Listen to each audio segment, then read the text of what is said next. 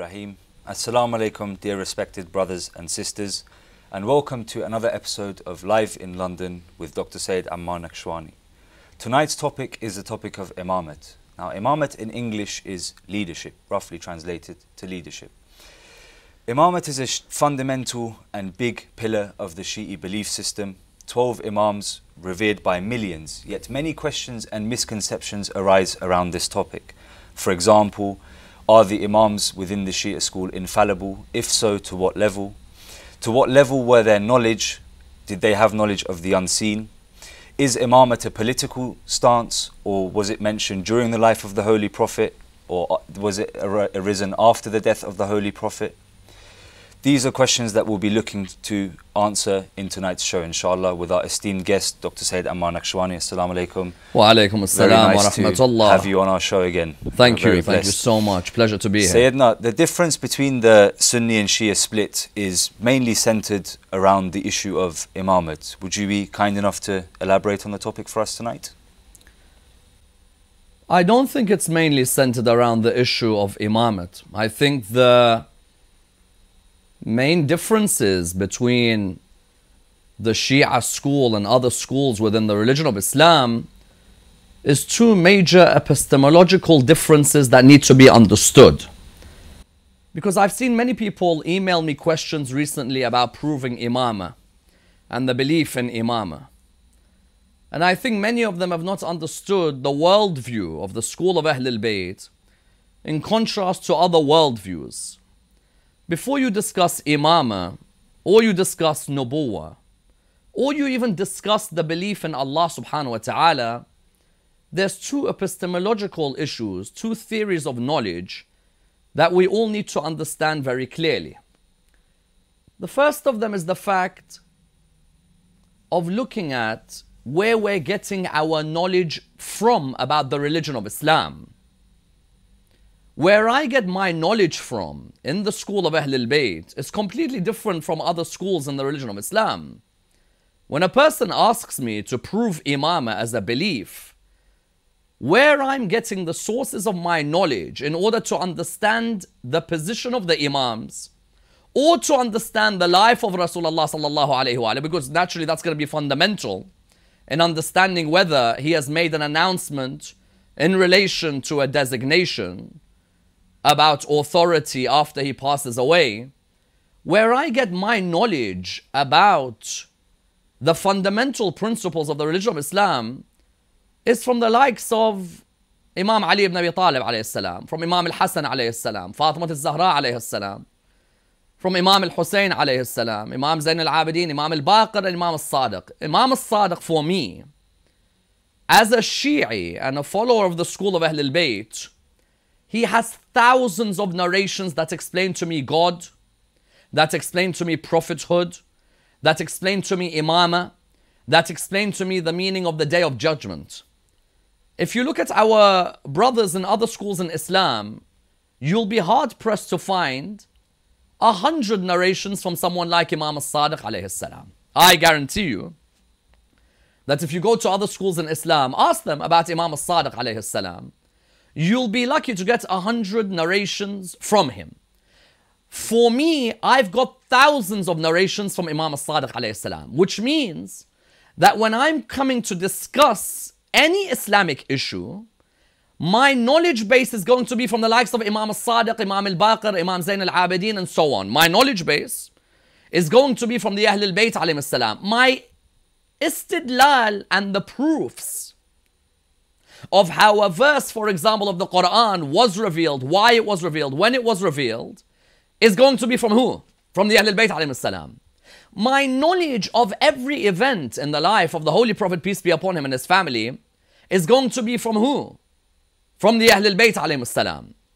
I do not take my understanding of the Quran, or my understanding of God, or my understanding of the seerah of the Prophet Muhammad, peace be upon his family, of his biography. I don't take it from where other schools in Islam may take it. For example, you've got Ahl Sunnah wal Jama'ah will take predominantly their understanding of the tafsir of the Holy Quran, which is pivotal when it comes to understanding our belief in God, or in prophethood, or for example, the Day of Judgment, or when we come to discuss Imamah, for example, I'm not going to take my tafsir of the Holy Quran from Anas bin Malik. I don't have any reverence for Anas bin Malik whatsoever in my life. Nor would I take from Abdullah bin Umar. Nor would I take from Aisha. Nor would I take from Abu Huraira. Let's make this clear right from the beginning. Because just in case someone keeps coming and telling you, you Shia can't prove to me your beliefs, I can. But my worldview, firstly, is that my source of knowledge are the Imams of Ahlul Bayt, alayhi salam, number one. Number two, if I'm going to take knowledge from Sahaba, I'll take from Salman al-Muhammadi. I'll take from Abu Dhar al-Ghafari. I'll take from al-Miqdad. I'll take from, for example, Ammar bin Yasir. I'll take from Jabir bin Abdullah al-Ansari. I'll take from, let's say, Abdullah bin Mas'ud. And I'm being very specific with who I'm mentioning. That these are the people who, when I want to show a position in the school of Ahlul Bayt on a certain issue, these are the personalities I'm going to go to. I will not go to Abu Huraira. Abu Huraira for me is not an authority. I really don't care about a single thing Abu Huraira says. And this is not something to smile about. It's something because I'm seeing people out there today who are asking me, where do you get your knowledge from? Prove to me this belief. I don't take from Abu Huraira. I don't take from Aisha. I don't take from Abdullah bin Umar. And I don't take from Anas bin Malik. I may take from Ibn Abbas, that which does not contradict the school of Ahlul Bayt. I may take from Ibn Abbas. Yes, why not? But if a person expects me to discuss an issue in the school of Ahlul Bayt, and I'm saying that when you say to me the major difference between Sunni and Shia is Imamah, no, it's not. Let's start all the way from the beginning. Our worldview and our understanding of Allah, who do I get it from? I get it from Ahlul Bayt. I'm not taking my understanding of God from Abu Huraira or from Anas bin Malik. These are not an authority for me. They can narrate thousands of traditions. None of those traditions will mean anything to me unless they are traditions which don't contradict what Imam al-Baqir or Imam al-Sadiq, the great grandsons of Rasulullah sallallahu alayhi wa alihi, has said. That first epistemological point is fundamental. Because today when someone's trying to tell me prove this and prove that for me, and they're saying to me that they want me to prove it according to companions who have explained what is in the Quran and its revelations, or according to companions who are explaining to me the seerah of Rasulullah. No, I'm not. I'm not going to take from any of them, and I will not take from any of them. When I see some of our youths being cornered today on this issue of Imamate and this constant point that's being made that the difference between Sunni and Shia is Imam, no, it's not. My conception of God is different to yours. The way Imam Ali ibn Abi Talib talks about God, Abu Huraira and Anas and Abdullah bin Umar and Aisha, if they were all to come together, will not come near a line of Ali ibn Abi Talib alayhi salam when he talks about God. My understanding of God, of the attributes of essence, of the attributes of action, there is a clear difference between the understanding in the Sunni world and the Shia world. Yes, we all believe in Allah subhanahu wa ta'ala. And even if someone was to say to me, show me an ayah in the Quran that talks about Tawheed, I will. But even that ayah that talks about Tawheed will still be open to debate between different schools in Islam. That's why you'll find in Ahlul Sunnah, the Mu'tazila emerged, the Asha'ira emerged, different books of creeds have to be written to try and postulate a position about a certain belief, and the different schools were differing over these beliefs. Also, my understanding of prophethood as well. My understanding of prophethood comes from who? From Imam Ali ibn Abi Talib alayhi salam, from Imam al-Hassan alayhi salam, from Imam al-Hussein alayhi salam, from the Imams of Ahlul Bayt, from their chosen companions. I'm not going to come and take my understanding of the seerah of Rasulullah sallallahu alayhi wa from Abu Huraira, who had an animosity towards Imam Ali ibn Abi Talib. I'm not going to come and take it from Aisha, who fought Imam Ali ibn Abi Talib at the Battle of Jamal. I'm not going to take it from Abdullah bin Umar ibn al-Khattab, who remained silent knowing that the grandson of Rasulullah sallallahu alayhi wa was about to be massacred and did not even say a single word to support him. My understanding of Nubuwwah is not coming from just the family of Rasulullah, but it's coming from the mystical divine light that was in the loins of Ibrahim alayhi salam through Ismail, all the way towards the Holy Prophet, peace be upon him, his family. So let's get that first point clear, and it has to be made clear. That first epistemological point, which I think many people are not understanding, and that is that the source of knowledge in Shi'ism,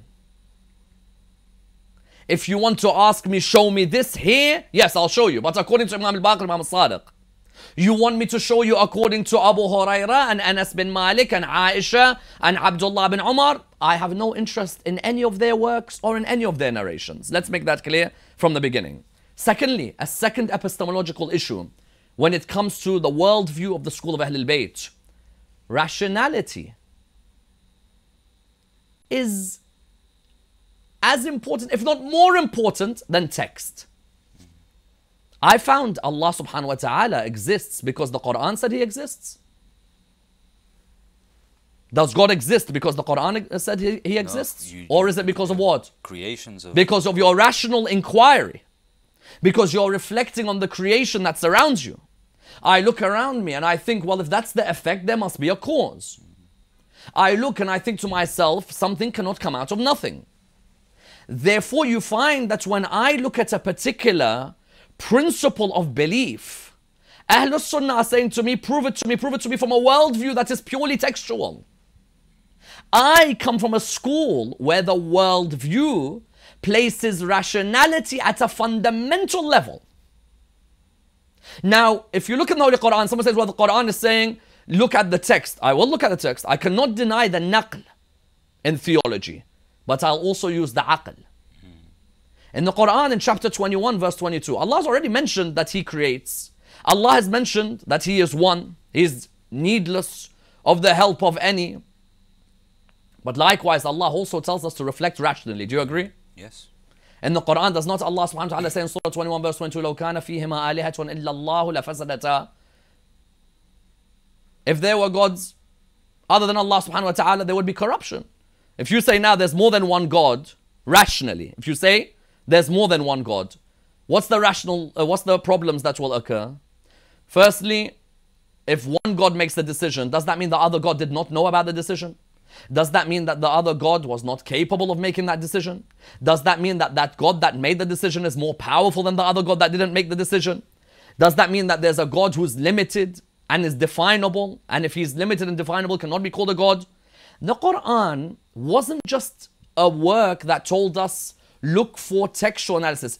It asks man to constantly be in a process of tadabbur, tafakkur, ta'aqqul, constant reflection, constant contemplation. Therefore, when I come to an understanding of a concept in Shi'ism, when someone tells me, prove this to me, prove this to me, prove this to me, show me it in Quran, show me it in Hadith, I'm like, wait, who told you Quran and Hadith for me have the primary position when it comes to understanding a concept? I understood Allah subhanahu wa ta'ala not with my eyes, with my intellect. Do you agree? Yeah. I haven't seen Allah subhanahu wa ta'ala, but rationally I led to a conclusion that Allah subhanahu wa ta'ala exists. Even my belief in the Quran is not textual. Do you know why? Because it becomes circular. Do you believe the Quran is the word of God? Yes. Why? Because the Quran says it's the word of God. That's a circular argument. My belief in the Quran is the word of God. I believe that Allah subhanahu wa ta'ala is just. He would not leave His creation without guidance. Therefore, He sometimes sends us guidance in the form of external guides, internal guides. An external guide may be, for example, a prophet or a book. And an internal guide, our intellect. Therefore, in the school of Ahlul Bayt, when you come to an issue like Imamah, and our youth today, when someone comes up to them and says, prove to me Imamah, prove to me Imamah, you reply by saying, rationally, a man like the Prophet, peace be upon him, his family, who would not leave his house without making sure that there's someone looking after it, who would not leave a city for a war without making sure there's someone who's protecting that city. Are you telling me that he would die and leave his whole ummah without having made clear who the leader is for them? Now, this is a rational argument. I can go towards text, but remember my first epistemological premise on Imamah. And what is it? When I do go to the text, you have to take my sources as the interpreters of knowledge. And I'm not just bringing any Tom, Dick and Harry. I'm not bringing ex-pagans as the people who are giving me knowledge. I'm bringing to you the people who in their time, the imams of other schools of fiqh revered them as the greatest men of knowledge. As in when I say that I'm going to give you the interpretation of that ayah from Imam al-Sadiq alayhi salam, I don't think there's anyone out there who can deny the knowledge of Imam al-Sadiq alayhi salam. But when I take my understanding of an ayah of the Quran or of a hadith, and someone now comes to me and says, Sayyidina, prove to me imamah, I'll say, I'll prove to you imamah from Imam al-Baqir and Imam al-Sadiq. I'm not going to use Anas, nor Abu Huraira, nor Abdullah bin Umar, nor Aisha. I will not use them for the Quran, nor will I use them for the seerah of Rasulullah sallallahu alayhi wa sallam. I don't need them for the seerah of Rasulullah. The Quran and the seerah are fundamental. Because at the end of the day, when we're trying to understand anything that took place during the life of Rasulullah, any of his statements, any of his announcements, as a guidance for his ummah, we're going to need the Quran. And we're also going to need the seerah. Naturally, the seerah will allow us to understand his life, his biography, and we're going to need the books of tafsir. But, and this is for every one of you listening out there, when someone comes and tells you that make sure that you focus on showing me from here, first I'll show you our rational conclusion on this issue. Allah gave us an aql for a reason. Allah subhanahu wa ta'ala did not give a person an aql so that that person sits back and does not use it at all. Rather, we use that aql and also we look for the naqli evidences as well. Inshallah. You very beautifully explained the rational and textual understanding. So I guess my next question would be, as you touched up on the Quran, where in the Quran would it be, would there be pointers, if it is albeit just textual, for us to better understand the issue or topic around imamate? Again, firstly we said we've reached a rational understanding that in the same way, Hisham ibn al-Hakam explains this in a wonderful way, where he says if Allah created the heart as a guide for the senses, He would not leave behind a leader as a guide for mankind. Yes. Rationally, we understand. Allah subhanahu wa ta'ala, there is no way that His Prophet who looks after the affairs of all His community would leave the world without making sure that His community know who their authority is. Especially when you look at after He passed away and the number of schisms that occurred, which we'll come to later. When you're coming to ask the question, I hear many people asking this question. I want you to show me Imamate, show me it textually, show me it from the Quran. Which part of Imamate did you want to see from the Quran? It's like a person saying to me, show me the whole understanding of prophethood in one ayah of the Holy Quran. Which part of prophethood do you want to understand? The mission of prophets? The infallibility of prophets? The knowledge of prophets? Because I can't find you an ayah in the Holy Quran which gives me the understanding of the whole of prophethood in one. There's no ayah which says Al-Nabi, Al-Alim, Al-Ma'soom, Alim Al-Ghayb. There's no ayah which tells me every single function or definition of Nubuwwah. When I come therefore towards understanding Imamah from the Holy Quran, which part of Imamah do you want me to explain to you? Imamah as a position which a prophet of Allah reached as his highest position, I can show you that. For example, in chapter 2, verse 1 to 4, when Allah subhanahu wa ta'ala says to Nabi Ibrahim, after Nabi Ibrahim was a Nabi, a Rasul, reached the level of Khalil, prophet, messenger, friend of Allah subhanahu wa ta'ala, high station, then Imamah. قَالَ إِنِّي جَاعِلُكَ لِلنَّاسِ إِمَامًا. I have made you an Imam for the people. It shows that while he was a Nabi and a Rasul, Allah told him there's another station, a high station. And that is the station of being an Imam for the people as well, a leader for the people as well. One who's wholeheartedly sacrificing himself to guide people spiritually and politically and has the knowledge to be able to guide the people in all of their affairs. Now, that's one aspect of Imamah. That it's an extremely high station, which the prophets of Allah subhanahu wa ta'ala, not all of them, but you found that, for example, the Ulul Azm prophets, they reach that station of imamah. You see, the Holy Prophet sallallahu alaihi wasallam, Khatam al-Nabiyyin, he is. Khatam al-Mursaleen, he is. Do we agree? Yes. No one's ever called him Khatam al-A'immah. The seal of the prophets, we've heard him being called the seal of the prophets many times. When it comes to, for example, something like the seal of the messengers, we've heard that as well. When it comes to, for example, the seal of the imams, never heard that. Sayyid al-A'imma, yes. But when it comes to seal of the imams, is that an indication that there were imams after? Let's leave it at that. Firstly, you have Nabi Ibrahim reaching the high stage of imamah.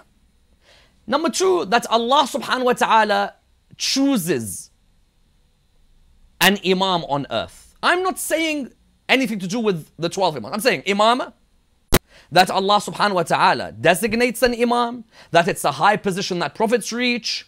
Allah subhanahu wa ta'ala in the Quran mentions, إِنِّي جَاعَلُكَ لِلنَّاسِ إِمَامًا, I'm appointing you as an imam, O Ibrahim, for the people.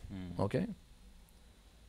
Number three, likewise, those whose obedience is the same as the obedience of Rasulullah sallallahu alaihi wasallam. Now that is an extremely high level to reach. Many times in the Quran we hear the ayah, أطيعوا الله وأطيعوا الرسول. يا أيها الذين آمنوا أطيعوا الله وأطيعوا الرسول. O you who believe, obey Allah, obey the Prophet. How many times? A number of times. Obey Allah, obey the Prophet. Obey Allah, obey the Prophet. In Surah 4 verse 59, Allah subhanahu wa ta'ala asks that the obedience is extended. Hold on, Islam finishes with the Prophet Muhammad, peace be upon him and his family. Islam ends with Rasulullah sallallahu alayhi wa sallam, Khatam of the Nabiyyin, Khatam of the Mursaleen. But hold on, Islam ends with the Holy Prophet, peace be upon his family. Why in Surah 4 verse 59 does Allah say, Ya ayyuha alladhina amanu, أطيعوا الله وأطيعوا الرسول وأولي الأمر منكم. Obey Allah, we all agree, we obey Allah subhanahu wa ta'ala. Obey the Prophet Muhammad, peace be upon his family. Okay, Islam finishes with the Prophet Muhammad, peace be upon his family. And obey those in authority from amongst you. Question, who explains to me this verse? What did we say earlier? Anas bin Malik, Abu Huraira, Aisha, Abdullah bin Umar. I have no interest in their explanation from now until someone puts me 6 feet under the ground. I will never, ever, ever, never have an interest in their explanation.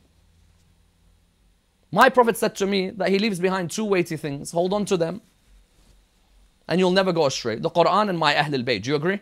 Of course. This is Sahih Muslim. It's not just in our works of literature. I'm quoting Muslim for polemical reasons. Otherwise, it's not authority for me. The Holy Prophet, peace be upon him and his family, says to me, hold on, Quran al-Bayt. When I go to Surah 4 verse 59 of the Holy Quran, when Imam al-Baqir and Imam al-Sadiq alayhi salam explain this ayah of the Quran, I don't think anyone can doubt their knowledge. Whether you're Sunni or Shia, there is no doubting the knowledge of Imam al-Baqir and Imam al-Sadiq salawatullah wa salam alayhim. They said that this refers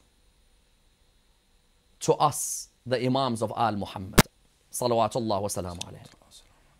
That Allah subhanahu wa ta'ala has made our obedience obligatory in the same way as he made obligatory the obedience of Rasulullah sallallahu alayhi wa alayhi. You find therefore that obeying and believing and following the Imams is a connection to obeying, following and believing in the Holy Prophet, peace be upon his family. And that obedience to them is obligatory. Now, in Shia thought, we believe the Prophet Muhammad is infallible. Let's say. Allah subhanahu wa ta'ala, infallible. Do you agree? Of course. Now, when we come towards whoever these group of people are, Allah subhanahu wa ta'ala holds them in a high position. Because these people, Allah subhanahu wa ta'ala is making clear for all of us. Obedience to them is the same as obeying Rasulullah. That means they can never err. Because I've made it obligatory upon you to blindly obey them. That's how high they are in my eyes. Higher than the rabbis and the priests of the children of Israel, who Allah subhanahu wa ta'ala in Surah At-Tawbah says, why do you take your rabbis and your priests as lords besides God? Normally, Allah subhanahu wa ta'ala doesn't want blind imitation. Allah subhanahu wa ta'ala wants us to question the rabbi, to question the priests. But why is it when it comes to, for example, this particular group of people is saying obedience to them is the same as obedience to Rasulullah, and obedience to Rasulullah is obedience to me? And if you differ over something, you people who I've asked to obey me, obey Rasulullah, and obey those in authority, you differ over something, return it back to Allah and His Prophet. Someone says, why not return it back to Allah, His Prophet, and the Ulil Amr? Because the Ulil Amr can never contradict Rasulullah. So you return it back to Allah and His Prophet. Ulil Amr, according to Imam al-Baqir and Imam al-Sadiq alayhi salam. And remember, I'm using my books. I don't need to use anyone else's books. I'm not going to use the random book of an Afghani here, or a Persian here, or a Turk here, or a Palestinian here. I will use the books that are using Imam al-Baqir and are using Imam al-Sadiq alayhi salam. They are the people who continue to protect the message of and the knowledge of Rasulullah sallallahu alayhi wa alayhi. Therefore, when someone comes and asks me this question, that I want you to show me it textually, which part of Imam? Designation from Allah. We showed that Allah in the Quran says, إِنِّي جَاعِلُكَ لِلنَّاسِ إِمَامًا. The high lofty rank of Imama, we have shown. But people say, okay, but this is Ibrahim alayhi salam, this is before Rasulullah. Okay, then why is there an ayah of the Quran that speaks of a group of people who following them, obeying them, is the same as obedience to Rasulullah sallallahu alayhi wa alayhi? That means that there are a group of people whose qualities and characteristics are the same as Rasulullah, and the only difference being that revelation ceases and ends with Rasulullah. They are the ones who continue to protect his message. That's why one definition given about Imam in the school of Ahlul Bayt is a definition in which Rasulullah talks to Imam Ali ibn Abi Talib alayhi salam, and he mentions, they'll fight you over the interpretation of the Holy Quran in the way they fought me over the revelation of the Holy Quran. The Imam is therefore the protector of the interpretation of the Holy Quran in its true essence and its true meaning at its different layers. Imam Ali ibn Abi Talib remains the only man in Islamic history, the only man in Islamic history, and please remember these points, the only man in the history of the religion of Islam who his companions, who later on, sadly, some of them went to a deviated belief. The only man of the companions, who some of the companions called God. Could look at all others who were there. There were many Sahaba. But none of them were described as having such greatness that some even worshipped them. Astaghfirullah. Imam Ali ibn Abi Talib remains the only personality who has ever said, ask me before you lose me. I defy you to find me a companion of Rasulullah sallallahu alayhi wa after he passed away who said, ask me before you lose me. I am aware of the secrets of the heavens as well as the secrets of the earth. I defy you, find me one companion who people reached a level where they wanted to worship him, where the Prophet, peace be upon him, says, I fear if I praise you more, they'll make you like Jesus, son of Mary. Who himself says, ask me before you lose me. And who every Muslim in the world today loves. I can name you 3-4 personalities who 300 million people despise. Despise. They hate them. They hate them because of the way they treated the family of Rasulullah sallallahu alayhi wa alayhi. Ali ibn Abi Talib, whether you're Sunni or you're Shia, you still have to admire him in 2017. In other words, when we are saying that those in authority, Allah subhanahu wa ta'ala normally says, obey Allah, obey the Prophet. Obey Allah, obey the Prophet. Obey Allah, obey the Prophet. In Surah 4 verse 59, wait, let's extend this.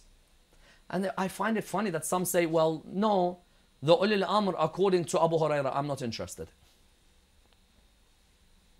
The Ulil Amr according to Anas bin Malik doesn't interest me. You want to follow Abu Hurairah, you want to follow Anas bin Malik, go and follow them. Don't come and ask me about my beliefs when the whole epistemological base of your beliefs is on a group of companions who you admire, who I don't have any reverence for at all. Now, when I say this, I don't say it in a way where I want to belittle anyone from the Muslim community. Everyone's entitled to their conclusions. The early Muslim community, the Mu'tazila said one thing, the Ash'ara said another thing, the Ja'fariya said another thing, schools of fiqh, schools of law developed, people were debating each other. But the epistemological worldview that I have, I take my understanding of a concept like imama, I've got the Ahlul Bayt to provide me with the best of answers. Yeah. So I guess Allah subhanahu wa ta'ala, as you previously mentioned, has never left this world without a guide. And the Prophet, as you previously also mentioned, wouldn't leave us without a guide for us to strive for our salvation. Now, given that these imams are needed for our salvation, why are they not explicitly named in the Quran? Well, first and foremost, how many prophets of Allah subhanahu wa ta'ala made it into the Quran? Of the 124,000. Over 124,000. What is the Quran? A day-by-day manual of what's going to happen in this world? 25 prophets made it out of 124,000. Do you believe in 124,000 prophets?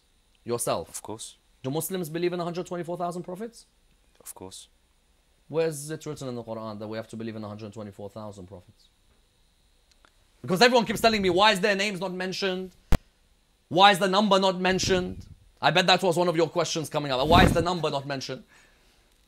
Sorry, 124,000 prophets.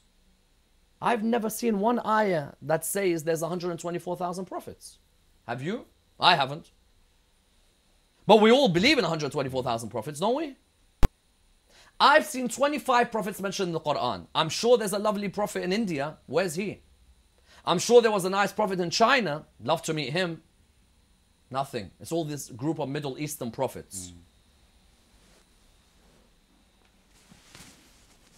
I find it interesting that even if their names had been mentioned, I wonder whether that could have been an excuse for later empires to start naming their kids with those names and say this was the person who was spoken about in the Quran. I also find it interesting whether when Nabi Nuh was a prophet, he had mentioned all the names of every single prophet to come at the end of time and say there is this many prophets after me, here's all their names. Furthermore, the Holy Prophet, peace be upon him, and his family, once I understand his seerah, and remember, not the seerah which Abu Hurairah or Anas or any of those wrote, seerah of Imam al-Baqir, Imam Sadiq, Prophet, peace be upon his family, has made it clear to his companions who his successor is, and has made it clear. So it's not just a matter of someone saying to me, show me an ayah of the Quran for this issue. Believe you me, there are certain principles that have to be believed in other schools in Islam. They can't find an ayah for them in the Quran. They go to the hadith. There are certain principles of theology that they take from seerah, not from the Quran. So why is it that you can take a principle of theology from the seerah of Rasulullah and I can't take a principle in the names of the imams or the number of the imams from the seerah of Rasulullah sallallahu alayhi wa alayhi? But my understanding of the seerah comes from Ahlul Bayt alayhi salam. So you mentioned obviously from the narrations of Rasulullah sallallahu alayhi wa sallam that we can look at those narrations and derive Imamate from there. So obviously we can use hadiths as proof. How can we use them as proof? How do we know if a hadith is authentic or not? Well, once again, when we're looking at our traditions, we're looking at the Imams of Ahlul Bayt alayhi salam. And the Imams of Ahlul Bayt, there's an interesting point. Do they ever say that they are the Imams chosen by Allah subhanahu wa ta'ala? You see something interesting today when I hear people emailing me or read people's emails and they're saying to me, people are asking us prove imamah. The onus is not on me to prove my belief. Shi'ism is a very early theology. I would say, and I will not hesitate to say this, and you can show this wherever you want, on every link, on YouTube, wherever you want. Shi'ism, the Khawarij, and the Murji'ah are the three earliest theologies in Islam. There was no such thing as Ahlul Sunnah wal Jama'ah. I defy anyone to show me that there's a clear crystallized creed, three C's, that was there in early Islam called Ahlul Sunnah wal Jama'ah. If not, you can show me 200, 300 years later, I don't mind. Early Islam, Ahlul Sunnah wal Jama'ah. Shi'ism was definitely early theology. You can look at the early battles of Islam. The companions of Ali ibn Abi Talib are talking of the religion of Ali and that they are the Shi'at of Ali. And that there is a distinct Shia legal school in Kufa very early on, who are distinguished by the fact they wipe their feet, they don't wash their feet. Who are distinguished by the fact that they read qunut as a mustahab act in salah.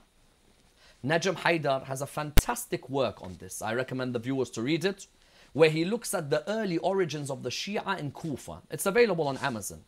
It's a fantastic piece which shows Shi'ism as a very early theology. When I say an early theology, I mean that the principles of Shia Islam were already entrenched early in the community.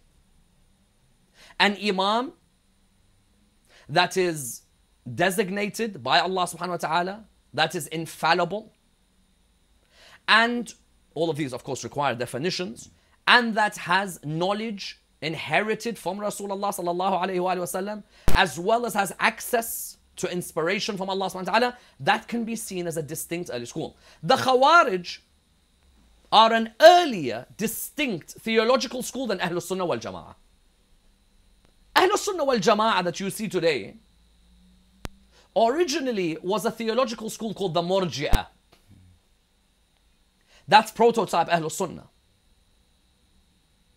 Ahlul Sunnah in the early days, Ahlul Sunnah wal Jama'ah, there's no such early clear creed. There's still major debates concerning the predestination of free will. There's debates about whether the Quran is eternal or the Quran is created. About how much obedience you give to those in authority. With the Umayyad Abbasid schisms. There's no Ahlul Sunnah wal Jama'ah early on. So when today someone's telling me, come prove to me this belief, I'll say, why is the onus on me to prove? I'm early and distinct. You prove to me what your clear theological belief is. And even you'll begin to notice that many in Ahlul Sunnah wal Jama'ah will say to you that you Shia believe in this concept of Imamate that came after Rasulullah sallallahu alayhi wa alihi died, and that Islam had been completed with Rasulullah sallallahu alayhi wa alihi. Even though we believe that Rasulullah sallallahu alayhi wa had already spoken of the Imams before he died, therefore Imamate does not become a political issue, it's a theological clear belief. But they say to us that those who come after Rasulullah sallallahu alayhi wa, there's no such thing as taking them as authority. Please understand this delicate point. After Rasulullah died, you don't take anyone's authority. You take Rasulullah sallallahu alayhi wa and the Quran. I want to tell you something. I'm Sunni. I'm Sunni. Today I'm Sunni.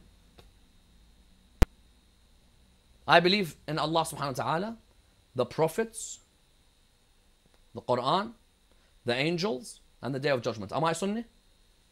Yes, I am. Yes. But I don't agree with the first caliph, the second caliph, the third caliph, and Aisha because of their behavior towards Rasulullah. Am I still Sunni? No. If Islam is believing in Allah, the Prophet, the Day of Judgment, the Quran, the angels, is what makes me a Muslim and a member of Ahlul Sunnah, then no one should be concerned what my opinions are about the Sahaba or Aisha, because they all came after Rasulullah sallallahu alaihi wasallam in their authority positions as caliphs or the battles that they may have led. But you'll find today, I'm told, that for you to be Sunni, you also have to show full admiration to the concept of Adalat al-Sahaba, the complete decency of the Sahaba, and must show ultimate respect and never question the wives of Rasulullah sallallahu alaihi wasallam to a level where you dissociate from them. Now, I thought you said after Rasulullah died, there is no more authority and no more need to have any more clear lines about belief. Now you're telling me that I believe in 12 Imams who you say you have a problem with because of their infallibility. You've made 100,000 Sahaba infallible and I can't say a single word about them. And the moment I do say anything about them, they say you don't respect the Sahaba whatsoever. If Islam is completed with a belief in Allah, in the prophets, in the Quran, in the Day of Judgment, and in the angels, and we don't debate anything after that, that's all you need to be a Muslim, Yes, if that is all according to Ahlul Sunnah wal Jama'ah, that means that I can be Sunni by dissociating from the Sahaba and from Aisha, the wife of Rasulullah sallallahu alayhi wa alayhi. Straight away someone says, no, you can't, you must. I said, hold on. You said to me, Islam finished with Rasulullah. Why are you concerned about the wives and the Sahaba? Part of Ahlul Sunnah wal Jama'ah's creed later became, and this is what's interesting, they say Imamah was never part of the original creed of Islam. Ultimate decency of Sahaba was part of the original creed of the religion of Islam. I defy anyone to show me an ayah of the Quran, because they're very textual. I'm from a rational school. They're very textual. I defy anyone to show me an ayah of the Quran that says every single Sahabi never was affected by hypocrisy, never ran away from a battlefield, never raised his voice above the voice of Rasulullah, never walked away from Salat al-Jum'ah, never thought twice about going on jihad. I defy anyone to show me. Wallah, I guarantee you no one can show me a clear cut. But you have to believe in it. So when you have a problem with me about Imam saying what's this idea and belief that you guys have about Imam and so on, you give one impression to the people that's enough for them is to believe in Allah, the Prophet, the angels, the Day of Judgment. The moment anyone touches a question mark on what came after Rasulullah, you suddenly have made that part of your creed. And that's why. Read any of the creeds of Ahlul Sunnah wal Jama'ah. When I see these people trying to bully some of our youth by trying to say to them that, prove to me this, prove to me that. What do you mean prove to me this and that? Look at your own creed. Firstly, your creed is not early. Secondly, not only is it not early, it comes later on with a new mishmash of ideas where some schools believe in predestination, others believe in free will. There's bickering and disputes. Ash'ari was a Mu'tazili. He now became and formed a school called the Ash'ara. Different legal schools, Abu Hanifa, Malik, Shafi'i, Ahmad bin Hanbal, with God knows how many legal differences. And on top of that, there's a new conception called the ultimate decency of the Sahaba of Rasulullah. What is it? You must revere the first 4 khulafa, and then the other 6 who are granted paradise. And you must revere all of the Sahaba and the Muhajirs and so on. Hold on, where did that come in? If you're telling me Imamah is something that has come post, where did this come in? The ultimate decency of the Sahaba. Therefore, when you come and question 12 of my Imams, don't forget that you made 100,000 people infallible with no one allowed to say a single word about them. And don't forget that that came in your creed and the likes of Tahawi and others which came with later creeds. Wasn't an early creed. So please, for those who are out there, don't get bullied into no position where they tell you that you know what, prove this, prove this. The onus is on you to prove that you were a school in early Islam. For me, I have a clear, distinct school in early Islam. Even beautifully, once I've heard from your lectures, learned from you, when you've said, again, going back to the thought of rationality, you know, how can one rightly guided person go to war against another rightly guided person? And where's the logic in these two rightly guided people fighting each other? So out of the two, who is rightly guided in the end? Thank you very much, Sayyidina. Dear respected brothers and sisters, inshallah we'll be taking a short break. For the second part of the show, we'll be taking your questions live. You can get in contact with us via the number on the screen or sending in your message via Facebook or WhatsApp. We look to join you soon again. Thank you very much.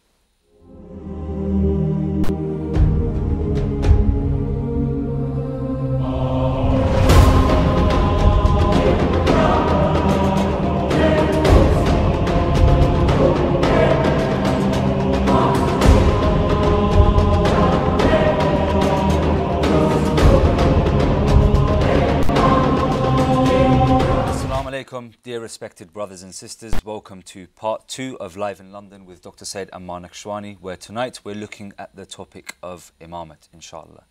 Sayyidina, following on from our conversation before the break, I'm really interested to know what the difference is between messengers and Imams. Well, the clear difference is on the matter of revelation. These messengers of Allah subhanahu wa ta'ala would receive revelations. With the angel Gabriel, for example, visiting them with the revelation from the Lord of the heavens and the earth. But that stops with the Holy Prophet Muhammad, peace be upon him, and his family. Does that mean an angel cannot come and visit an Imam? Of course they can. But revelation has ended with Rasulullah sallallahu alayhi wa alayhi. An angel like Jibreel can come and visit an Imam. If someone says angels only visit prophets, no they don't. In the Quran, the angel Gabriel visited Maryam alayhi salam. Likewise, you find that in the famous hadith, Ali, you are to me like Aaron was to Moses, except that there is no prophet after me. So Ali ibn Abi Talib had that distinct closeness to Rasulullah sallallahu alaihi wasallam, except that there is no prophet. The seal of the prophets is the Prophet Muhammad, peace be upon him, and his family. The revelation ends with him. So I guess in Shi'i theology especially, is a prophet higher than Imam or vice versa? There are a number of opinions on this issue.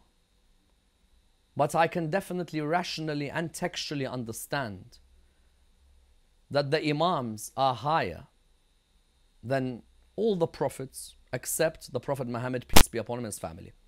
Now someone out there is going to point out a couple of differing opinions, and I can definitely agree. But I can also see rationally as well as textually why this can be understood. Let me explain. First and foremost, you find these prophets, especially let's say the Ulul Azm prophets, Nuh, Ibrahim, Musa, Isa, all of them are great prophets of Allah subhanahu wa ta'ala. They're great messengers. Do you agree their sharia is now void?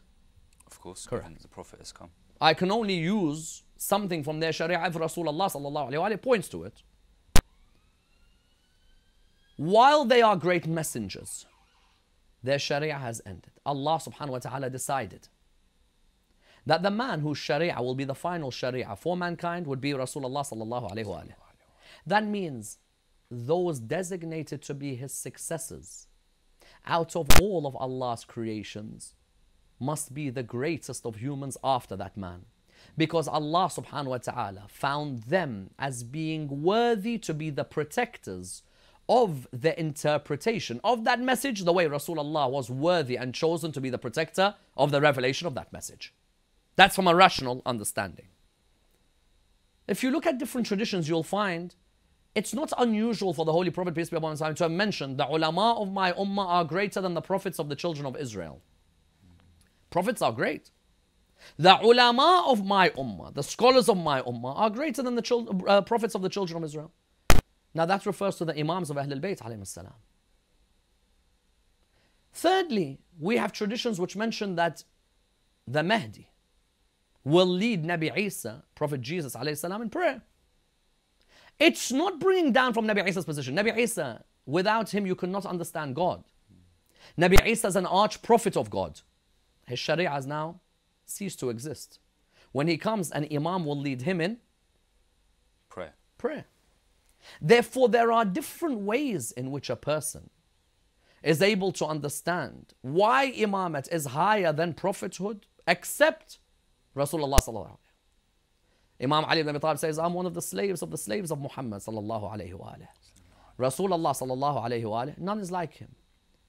He is the greatest creation of God. However, he himself says in many traditions, me and Ali are created from one light. Ali is the nafs of Muhammad sallallahu alayhi wa as per the ayah of Mubahala and the incident of Mubahala. So therefore, for someone to say that the Imams are higher than the Prophets, except Rasulullah sallallahu alayhi wa is not something unusual. And the Imams point to this. Imam al-Baqir alayhi salam. Remember we said we want to discuss Imamah, we discuss from the beacons of knowledge, not from ex-pagans and Bedouins. Imam al-Baqir alayhi salam mentions wonderfully in his discussion of Asif bin Barkhiyah, the successor of Nabi Sulaiman, who was able to bring the Queen of Sheba's throne in Surah 27 from verse 30 onwards. Now, you know, if I ask you now, I've forgotten my laptop in Sydney, Australia. I forgot my laptop in New York. Can you just, I want it here right now. You're going to say to me, Sayyidina, let's go to UPS, let's go to a courier service, FedEx, 3 days, 2 days, emergency. Imagine one of the jinn replies to Sulaiman alayhi salam by saying, I'll bring it to you before you get up from your place. Let's say he used to go to work, let's say from 9 a.m. to 12 midday. He says to him, before you get up, I'll bring it to you. Then there was someone who had some knowledge of the book. Some knowledge bestowed upon him from Allah subhanahu wa ta'ala, who said, I'll bring it to you before you blink. It was there. Asif bin Barkhia is the successor, a wasi of a prophet of God. And he was able to bring the Queen of Sheba's throne before Sulaiman blinked. Imam al-Baqir mentions, if Allah's knowledge is divided into 73 portions, one out of those 73, 2 out of the 73 is given to Asif bin Barkhia.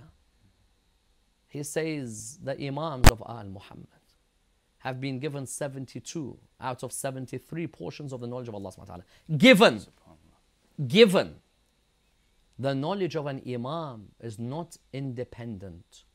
It's dependent on what Allah decides to give.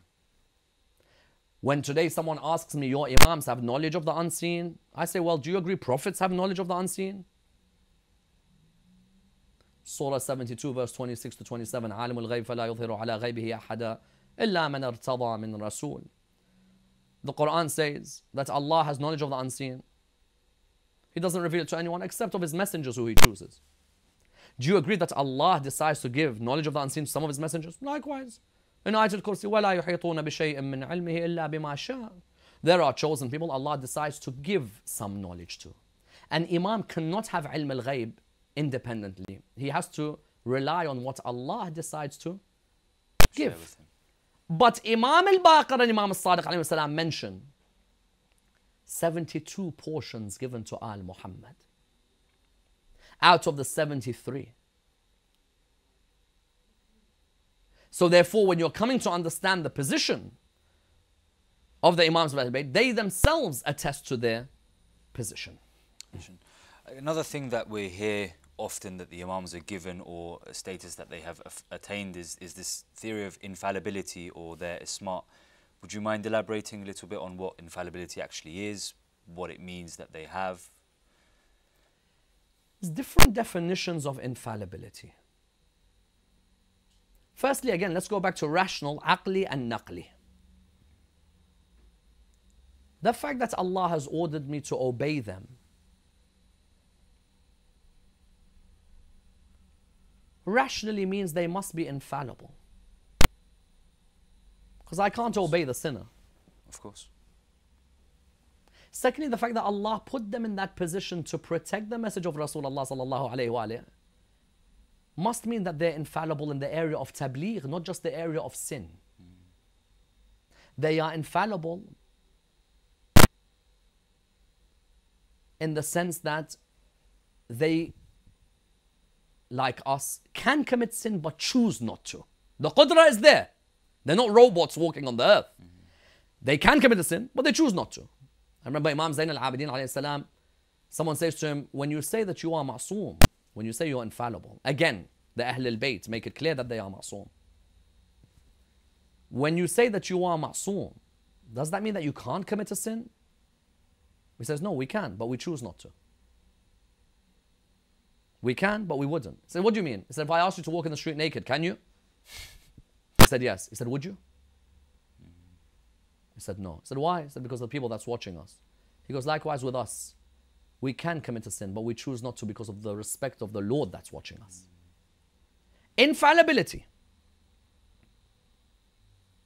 According to the definitions given by the theologians such as Shaykh al-Mufid, Allam al-Hilli, they talk of a grace which God pours upon His servant who's already displayed a wonderful obedience to Him. This grace is a grace which purifies them as well as ensures they'll never order you to commit wrong or to commit a mistake. Because when I have to obey that person in authority, it is upon the idea that that person is always a source of guidance to Allah. Why don't I obey someone who's fallible? Because whatever he says to me, I'll still say, I'm going to hear someone else's opinion, true? Today, with a scholar in fiqh, even if he gives you an opinion, don't you say, well, let me read what other maraja' say on the issue, what other scholars say on the issue? We don't want a tasalsul to occur, where I jump from person to person to person to person. That person Allah has designated, the beauty of His designation is that I know, number one, when He orders something, that order comes from the knowledge of prophets before him and the mystical light of Ibrahim bestowed in his loins.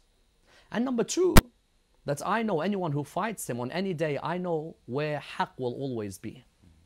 I won't be confused saying salah is good with Ali and food is good with Muawiyah and the middle is good for whoever.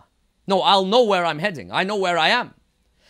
Therefore, infallibility is that the Imams of Ahlul Bayt, rationally, because they are to be obeyed, means they have to be error-free. Likewise, we recognize they will never, ever, because they are to be obeyed, order us to do anything bad. It's always towards good. Otherwise, I can pick someone else. Their opinion matters as much as yours. But when I know you are ma'soom, I know that you can only give me good. You can never give me your opinion. How many times do you hear the line in Islamic history, اجتهد فأخطأ? He done his ijtihad, but he made a mistake. So they made up this new theory that if you do ijtihad, make a mistake, you get one reward. If you do ijtihad and you're right, you get double the reward, let's say. No, we say that the Imam of Ahlul Bayt, alayhi salam, there's no such thing as them coming out with their own opinions. Their opinion is the opinion of Rasulullah sallallahu alayhi wa alihi wasallam. And hence why their obedience is the obedience of Rasulullah sallallahu alayhi wa alihi. Therefore, when it comes to infallibility, two areas. Infallible in the way they disseminate knowledge and the message, and infallible away from any of the impurities that can affect me and you. Inshallah. So I guess given their status, their infallibility, their levels of knowledge, a lot of them talked about the Mahdi that you touched upon earlier. We believe in the ghaybat and also the Mahdi, Ajalallah Ta'ala Faraj al-Sharif. What makes our beliefs right as opposed to the other sects who also believe in the same or similar things? Well, I think first let's define imama, and we defined imama by saying those who are designated by Allah, those who have the greatest ilm of all the people that surround them. And what else did we say? And we also spoke about those who are infallible. Now, I can't disagree with you. There were others who came and said that they have a Mahdi, others who spoke of a ghaiba. But once we've defined imamah, then we can begin to see that those who you've claimed are this savior or guide for mankind, compare him to the imam who was living in his time and see the difference in the knowledge between them. See who came out to be a fraud and who came out to be truly a person of knowledge. Compare who came out to be a sinner and who's the one who had the best of reputations. So in other words, I can't come to other schools and say that I'm forcing you to believe in my Mahdi, not yours. No. But when I come to define imamah, and when I come to the areas of knowledge and infallibility, the Imams of Ahlul Bayt, there is not a blemish on their book from other schools of Islam. If you look at other schools of Islam and contemporaries of the Imams of Ahlul Bayt, you'll find that they revere the Imams a reverence where they talk of their physical and spiritual purity at all times. When it comes therefore towards the ghaiba as well, we have our clear-cut evidences of the ghaiba of the 12th Imam of Al Muhammad. And it's interesting, earlier you were asking me about 12 you find in Sunni books, Sunni famous texts such as Bukhari and Muslim. There will be 12 after me, whether they are amirs or naqibs or khalifs. That number 12 is often repeated. It's repeated that Moses had 12 disciples. Jesus had 12 disciples. And I find it so interesting when people say to us, name us your, prove to us your imams. I tell them in 1,400 years of your history, give me the names of 12 good leaders. You who are asking me about my 12 imams, give me the name of 12 good leaders in 1,400 years. Wallah, they always struggle up to about 6 or 7, then they don't know what they're talking about. Afterward, they start bringing wishy-washy names from here and there. So, with us, you can find that, subhanallah, even towards the time of the birth of the 12th of Al Muhammad, they're putting his parents under house arrest in Samarra when the Abbasids moved the government to Samarra. Already there is an understanding of a theological group called the Rafida in the time of Imam al-Hadi alayhi salam.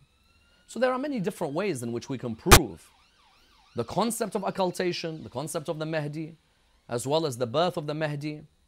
My former supervisor for my master's degree, Dr. Jassim Hussein, has written a wonderful work, The Occultation of the 12th Imam, where he shows the belief in the Mahdi was not something that came after the 12th Imam, but rather from the 6th Imam onwards, there's already discussions about an underground movement preparing for the birth of the Mahdi.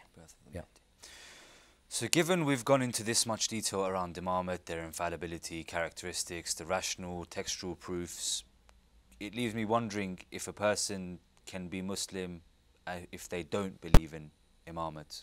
What would your opinion be on that, Sayyidina? Well, if you're looking Quranically, a Muslim at its most basic level is he who believes in God and the Day of Judgment. That's of those who submit to Allah. Then after that, there are verses about those who believe in God, the prophets, and the Day of Judgment. And that's why when you're coming towards any Muslim in Shi'i thought, we say, anyone who utters the phrase, La ilaha illallah Muhammad, anyone who utters that phrase, that's it. He is a Muslim. You want to talk about traversing the heights and the paths to reaching the levels of Iman and the higher levels of Iman, where you recognize the path of those who are the awliya of Allah subhanahu wa ta'ala, that would require a person to hold on to the Quran and the Ahlul Bayt alayhim salam as the Thaqalain. Now there are people out there who know about Imamah and decide to reject it. Their destiny is with Allah subhanahu wa ta'ala.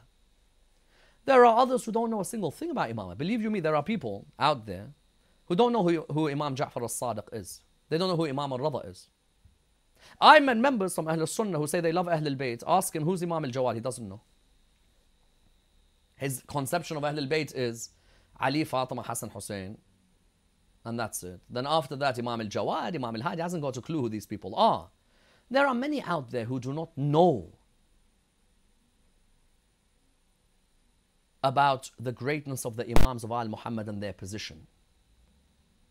And there are many who assume, when they say to us, prove to us Imamah, Imam Ali ibn Abi Talib, when he talks about himself, you read in Al-Kafi the way Imam Ali alayhi salam describes his position as Imam, or the way Imam al-Sadiq describes his position as Imam, there are many out there who don't know any of this. There are many who are Hanafi, they don't know Imam al-Sadiq was a teacher of Abu Hanifa. There are many who are Maliki, don't know anything about Malik's praise of Imam al-Sadiq. There are many who know Ahmad bin Hanbal but don't know anything about Imam al-Rada alayhi salam. So, basis to be a Muslim, believing in Allah, believing in the Prophet, the Day of Judgment, for example, is basic prerequisites. But to reach complete Iman, you find many of the traditions of the Ahlul Bayt alayhim salam mentioning, pray as much as you want, but without understanding our authority, a person will never understand the real essence of worship. And there are many traditions along those lines. Believe you me, the school of Ahlul Bayt, you want to find spirituality, law, theology and ethics, Shia Islam. If you want a political mishmash of ideas that develops into theological and legal schools of random individuals, there are other schools of Islam you could follow. I guess going on the topic of following, we have a lot of different sects that have arisen. Some believe in 4 Imams, some believe in 6, 8, 7, 12, 11, 10, etc.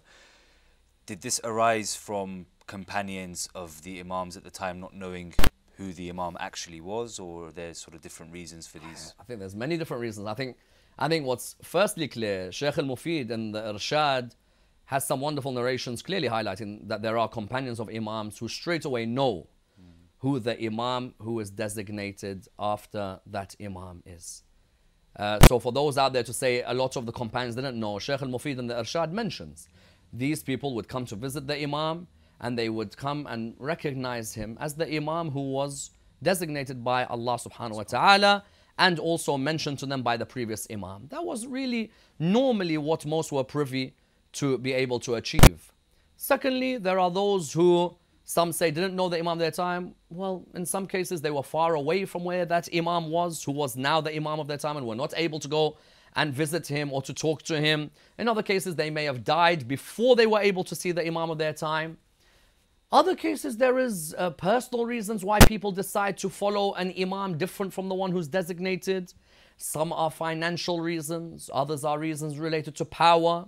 It's a whole host of different reasons. Fourthly, sometimes the amount of oppression that particular imam is facing means he cannot openly tell the people who his successor is, because whoever the people find out is the successor will be beheaded. I remember Imam Sadiq alayhi salam, when he lists 5 names. Remember Mansur al-Dawaniqi asks his governor in Medina, look for the will of Ja'far al-Sadiq, find out who his successor is and behead him. Imam al-Sadiq came, he took his will. When he read the names on the will, the first one, Mansur al-Dawaniqi, the caliph. The second one, the governor. Third one, Musa al-Kadhim. Fourth one, Abdullah. The fifth one, they mention a number of names.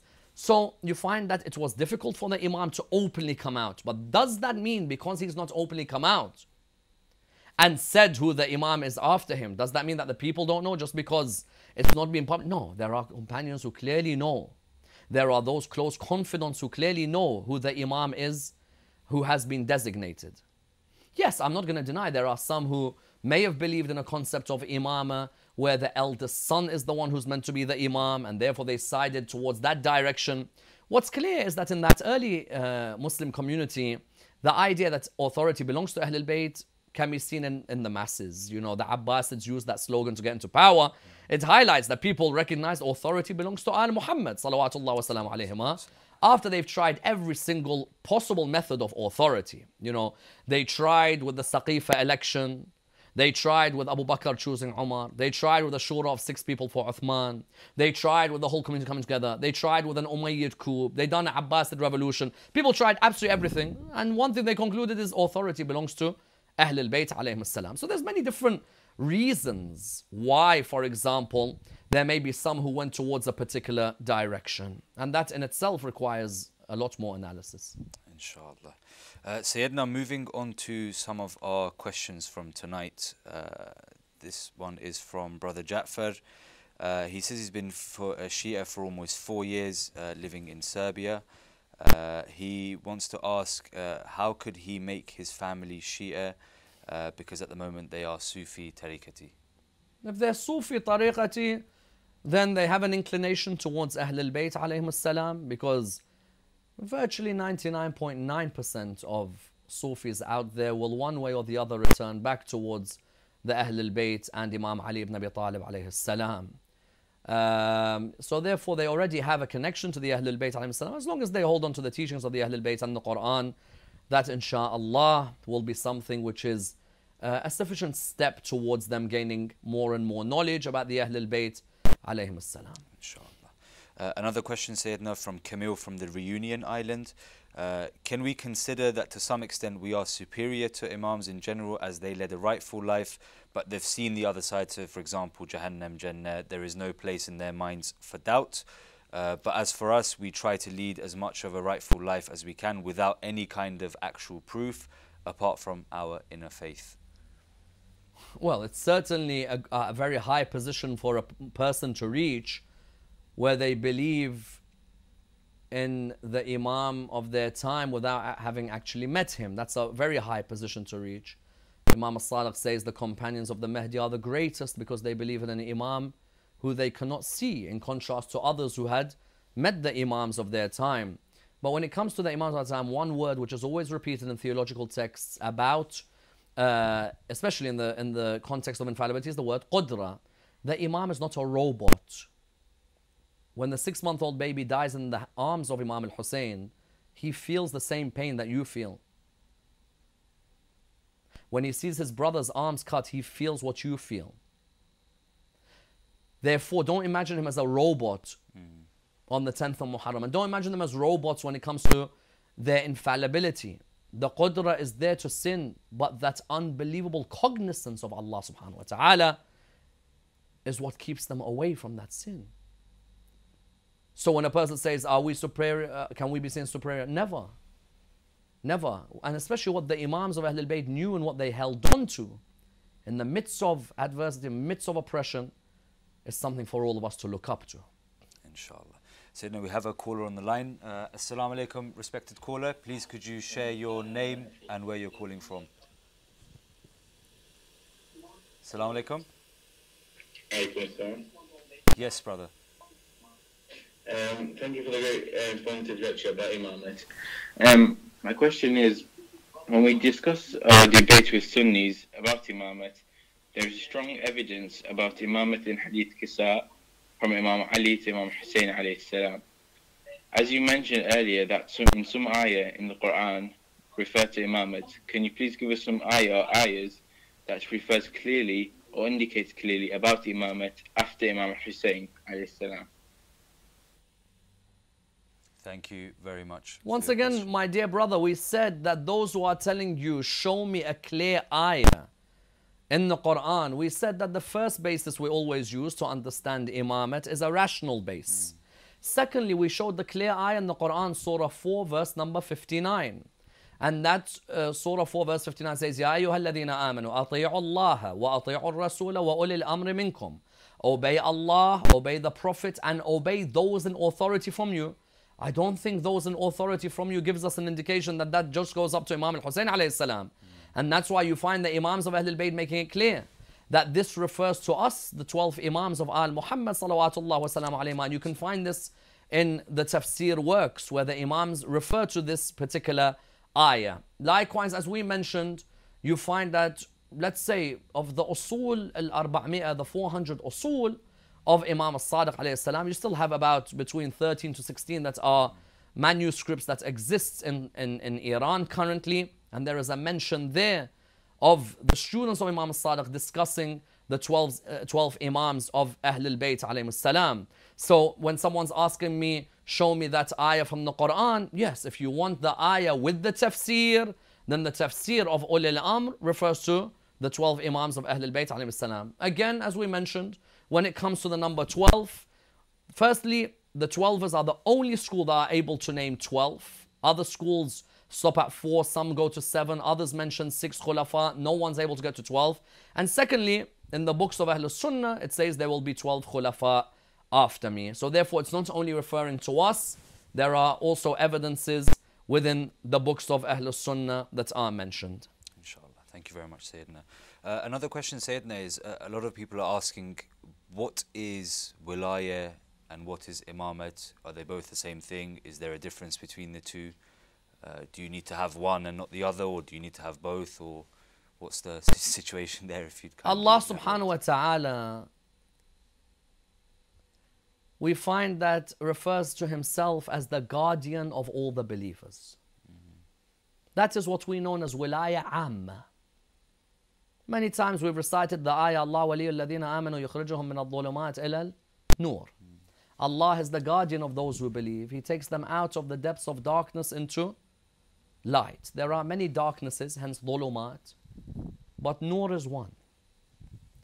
This wilaya, this guardianship of Allah subhanahu wa ta'ala, in its general concept can be seen in such an ayah. But then from amma it becomes khassa. How does it become khassa? Allah subhanahu wa ta'ala decides that my guardianship of creation, I'm going to give it to some of my chosen creation. So in Surah 5 verse 55, Allah says, إِنَّمَا وَلِيُّكُمْ اللَّهُ وَرَسُولُ. Allah is your guardian and His Rasul. Now that guardianship, which originally is with Allah subhanahu wa ta'ala, now is transferred to who? To the Prophet. Doesn't stop there. Your guardian is Allah, you, O people. Your guardian is Allah and His Prophet. And those who believe. But can't be all those who believe. Because He's saying, إِنَّمَا وَلِيُّكُمْ, your guardian, the kum here referring to your guardian, is all of you. That doesn't make any sense. It must be one particular, for example, person who's doing something. الَّذِينَ يُقِيمُونَ الصَّلَاةَ وَيُؤْتُونَ الزَّكَاةَ وَهُمْ رَاكِعُونَ. Those who establish salah and give away zakat while they are in state of ruku'. Again, I don't need to go to Anas or Abu Hurairah or any of these people telling me, well, that's not the tafsir. I go to Imam al-Baqir, Imam al-Sadiq, saying this ayah is when Allah subhanahu wa ta'ala transferred His guardianship of all of the creation to the Prophet and to Imam Ali ibn Abi Talib alayhi salam. Therefore, when you're looking at wilaya and imama, it is the guardianship of the creation of Allah from a designation of Allah subhanahu wa ta'ala. That is the meaning of wilaya. Sometimes you hear the word walaya and wilaya. Walaya is that bond of affection and camaraderie that exists between the lovers of Ahlul Bayt alayhi salam. Wilaya is Allah's general authority, which is now transferred to the Prophet and to the Imams of Ahlul Bayt alayhi salam. We have another caller on the line, Sayyidina. Assalamu alaikum.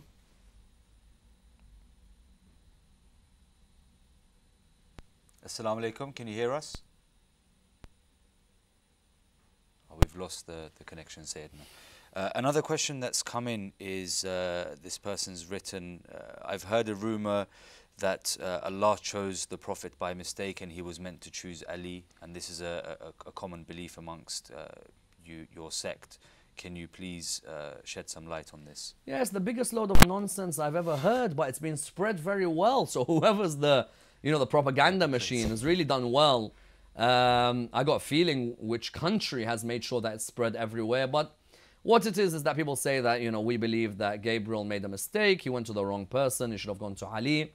If ever there was a group who believed in such a thing, let's say 0.0000001% of them existed in some medieval century, on, let's say, the mountains of a particular part of Europe or something, they certainly have got nothing to do with Shia belief. You want our beliefs, go to Shaykh al-Saduq, go to Shaykh al-Mufid, go to Allam al-Hilli, Khawaja Nasruddin al-Tusi, amongst others who have discussed what is the meaning of the position of the Imams of Ahlul Bayt alayhi salam within theological texts. Inshallah. Another question here from brother Amir Reza in London. It says, if Islam was completed during the time of Prophet Muhammad, then what is the role of the Imams afterwards? Great question. The role of the Imam is to provide protection for the interpretation of the Quran in the way Rasulullah sallallahu alayhi wa provided protection for the revelation of the Holy Quran. The knowledge of the internal and the external, the inner and the deeper meaning of the Quran, the abrogations and the abrogated, the reasons for revelation, when they were revealed, why they were revealed, towards whom they were revealed, where they were revealed, all of this knowledge is with Ahlul Bayt alayhim salam. And that's the role of the Imams, to protect the message of the religion of Islam and the knowledge that was left behind by Rasulullah sallallahu alaihi wasallam. Why would the Holy Prophet say, I'm the city of knowledge and Ali is its gate? Why would the Holy Prophet, peace be upon him and his family, in his farewell sermon at Ghadir, in Sahih Muslim it clearly mentions the word Ghadir. You can go on Google and search it. Sahih Muslim, in the search engine type Ghadir, you will see that the Prophet stopped at a valley called Khum. That's what's mentioned. A valley called Khum. An oasis is Ghadir. The valley is called Khum. If you type Khum in Sahih Muslim. And he said, I leave behind for you the Quran and my Ahlul Bayt. The Quran being next to the Ahlul Bayt is interesting. The Quran is the word of God written. Ahlul Bayt are the walking word of Allah subhanahu wa ta'ala. The Quran is God's chosen book. Ahlul Bayt are God's chosen leaders for mankind. The Quran is infallible. Al Muhammad are infallible. So the Imam, his role is to protect the legacy of Rasulullah sallallahu alayhi wa alihi wasallam. Is he, Rasulullah, the only prophet who had 12? No, Moses had 12, Jesus had 12. And with it being the final Sharia at such a young religion, rationally, why would Allah subhanahu wa ta'ala not have 12 who protect that message? Inshallah. I guess a final question selfishly from myself, given we're on the topic of Imamate, to end the show with. We have a responsibility towards our 12th Imam. May Allah fasten his reappearance. What is the best way, in your opinion, that we can get to know him or aid him or serve him? What are some things we can do to become closer with him and develop that connection with him so that he can become our salvation? I think a couple of things. Firstly, in the ziyarah of the Imam, we say, Assalamu alayka ya sahib al-asr wa zaman. Assalamu alayka ya khalifat al-Rahman. Assalamu alayka ya sharik al-Qur'an. Peace be upon you, O companion, O partner of the Quran. Let's build our relationship with the Holy Quran. In that way, we'll truly know the Imam of our time and not die the death of a Jahil.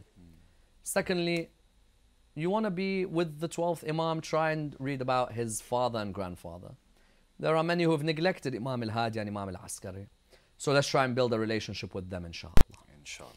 As always, thank you very much for your time, Sayyidina. My very, pleasure. very Thank you. insightful evening once again. Thank you for listening. Thank you to our respected brothers and sisters for tuning in. Inshallah, our next show will be on Monday night, beginning again at the time of 10 p.m.